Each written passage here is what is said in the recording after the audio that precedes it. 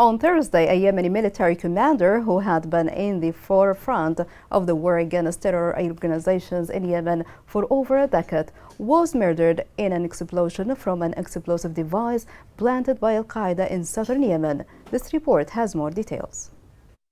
On Thursday, an explosive device planted by Al-Qaeda in southern Yemen went off, killing a Yemeni military commander who had been spearheading the war against terrorist organizations in Yemen for more than 10 years. Brigadier Abdul Latif Al-Sayed, head of the security belt troops in the province of Abyan, was the highest-ranking officer to die in the fight against Al-Qaeda in more than a year. In the Omran Valley, an IED placed by Al-Qaeda destroyed Al-Sayed's vehicle, killing him along with 3 of his soldiers. The Yemeni commander was evaluating soldiers dispatched into the hilly terrain of Abyan to drive Al-Qaeda extremists out of their strongholds.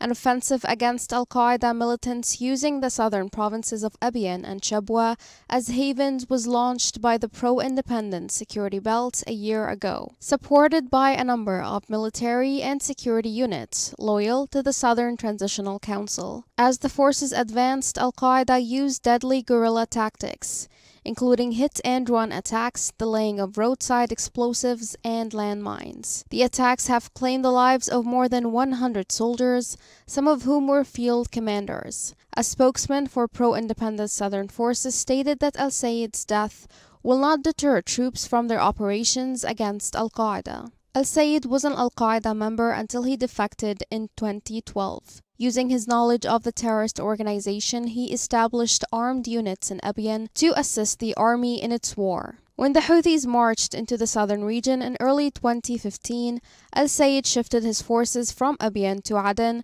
to oppose the insurgents. Al-Qaeda attempted to kill Al-Sayed more than 10 times and targeted several of his family members to compel him to surrender. Despite promises from security and military authorities that the fight against terror will continue, local and international terrorism experts think Al-Sayed's assassination will have a significant impact on military operations against Al-Qaeda.